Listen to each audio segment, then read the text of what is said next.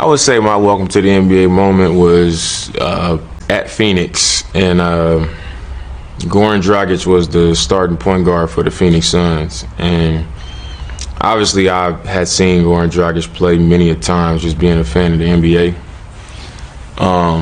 You know, but I didn't look at him like he was Chris Paul or Derrick Rose at the time, Darren Williams.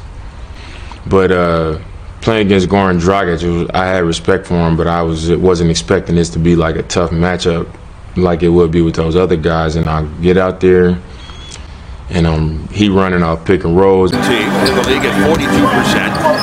Fifth fewest turnovers. Making threes. If I could, but if I could jump like that and shoot like that, I would have been. He getting to the rim. Pass to Dragic, going all the way for the reverse. I mean, he was just killing me. And, you know, I came in the first time out, and I was just like, that was the first time in my life that I felt just lost out there. Like, I felt like I was hitting every screen. I felt like he was making tough shots. I felt like he was turning the corner on me in transition. Like, I couldn't keep him in front of me sometimes. It was just a lot.